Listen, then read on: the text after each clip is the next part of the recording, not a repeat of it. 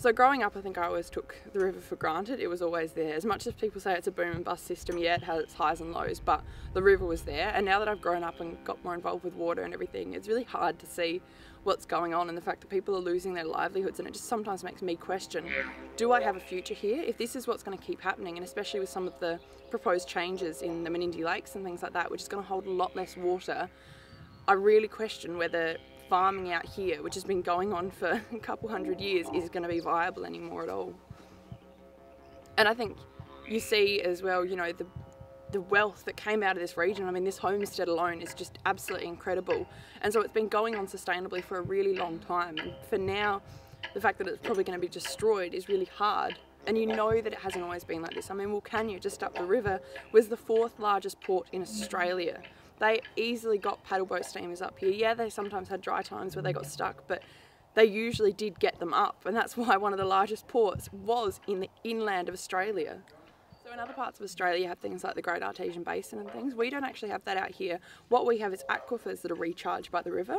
And so when the rivers goes dry, we actually have big issues with salinity uptake and things into our aquifers. And it means that not only when they take away our river do we not have water, but they also destroy our aquifers and the other things, the only other option we have to feed our stock and bathe in and everything as well. So it's really hard to see what they're doing because it is having bigger effects underground that we can't even see. I think the hard thing is, I mean, we're just the forgotten few out here, but it is a lot bigger than just this little stretch of river where there's about 20 or 30 families. I mean, this is going to have huge effects for the entire basin around Australia. I mean, with fish breeding huge in Menindee Lakes, it's going to have effects on the Murray. And the other thing is they've put this pipeline in from the Murray to Broken Hill. So now not only have they destroyed our river, but they're going to start sucking more and more out of the Murray, which I think I just urge to everyone my own age and, you know, even that aren't. This is a serious issue, and once we destroy this area, it's going to be destroyed for a long time and we're not going to get it back at all. Simply, it's over-allocation and mismanagement of our lake systems. So over-allocation over the years has just, the irrigation that's gone up in the top of the basin has just continued to skyrocket, and it's gotten to a point now it's really quite unsustainable.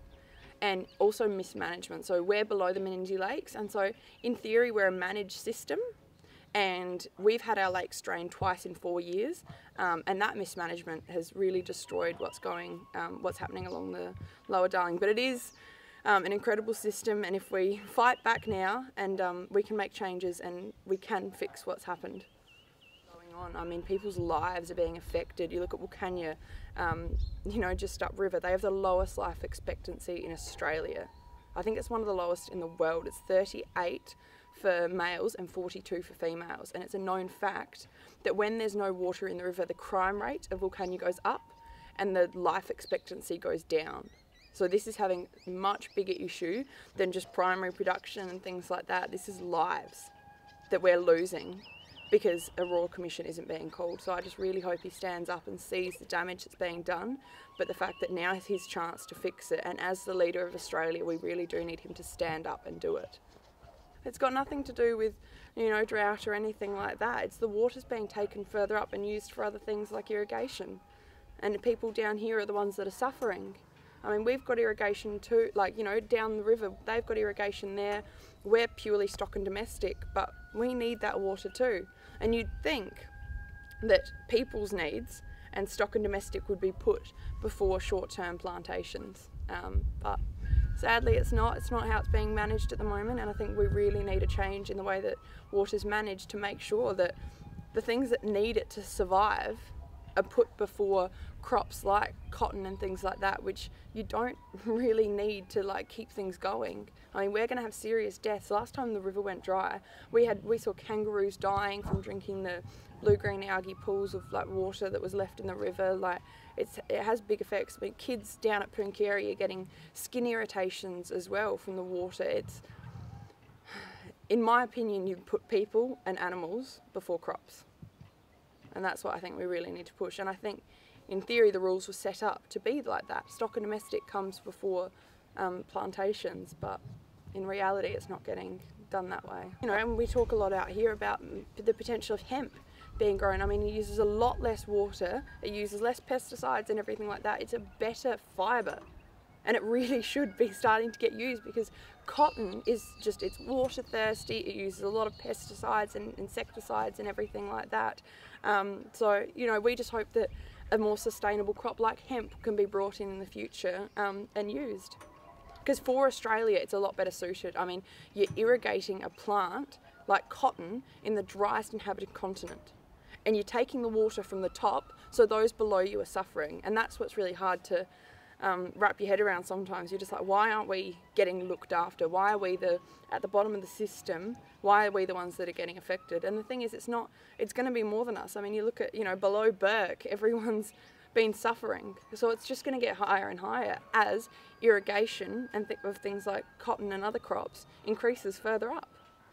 So we're working with a lot of people. We're working from irrigators up at Menindee, we're working with the Barkinji people, we're working from people down lower than us on the Darling. And what I find really sad as well is growing up, Menindee was an incredible town. You'd go in and, you know, because you can still see all the drippers. They had really quite sustainable irrigation and huge grape production. I mean, you'd go to the supermarket and Menindee grapes, they were all from here. Today, not anymore. Menindee has been destroyed. It's turned into a much smaller town than it was, huge unemployment. Growing up, it was an amazing town, and because of irrigation that's gone on further up, they could no longer irrigate here at all, because for the plants that they were growing, it was too salty. So I've watched, in my lifetime, an entire town be destroyed, and I don't want to see that happen anymore, and that's why we're really standing by everyone in Menindee that's left, and hopefully we can get it back to what it was one day.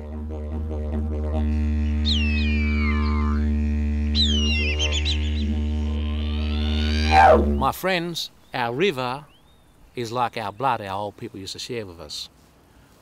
Without our blood, we die. Without our river, we die. The river is important. The river is us. The river is our identification as river people. Without our river, we lose our identification as river people. My friends, the river is the community. Without that community, the river, the outside one won't exist. We need this river to be a community.